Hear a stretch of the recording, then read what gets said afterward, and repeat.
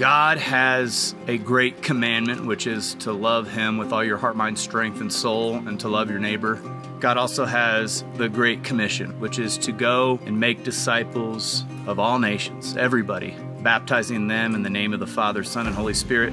But we also have something in James 1:27, which is what I call the Great Mandate, and that is God's heart for the broken.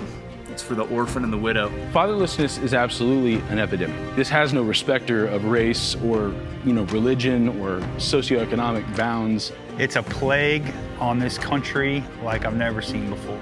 The 21st century version of the widow is the single mom, and the orphan is that fatherless kid. The thing that the father imparts into the home is a sense of identity for the home. And I always think, well, why didn't I want to get involved in the street gangs? I knew them guys, I could have. That started as a young age with a father who was willing to throw the ball with me. But what if you don't have a father that's willing to throw the ball to you? Kids are at home by themselves and they don't feel that love. So what they do is they go outside in the streets and find that.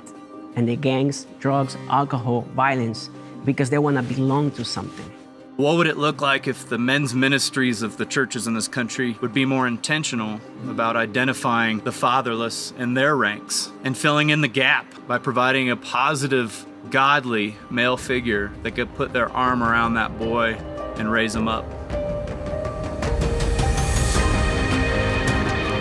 Our mission is to erase the fatherless epidemic through mentorship.